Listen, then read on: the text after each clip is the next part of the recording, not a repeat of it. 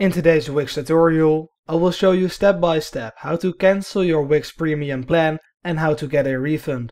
So without further ado, let's get right into it.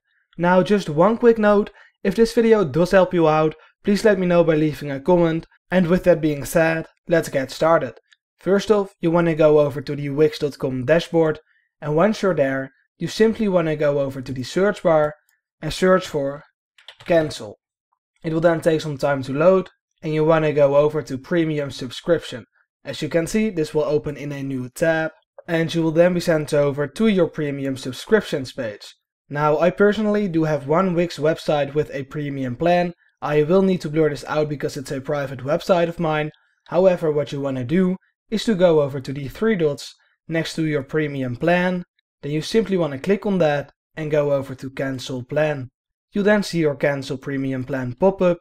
Are you sure you want to cancel your premium plan? Keep in mind that if you choose to cancel, the following will occur. First of all, your domain will be unassigned from your site. Your site will display Wix ads, your site's storage will be limited to 500 MB, and your site's bandwidth will be limited to 1 GB. If you still want to cancel your Wix website premium plan, simply click on cancel now.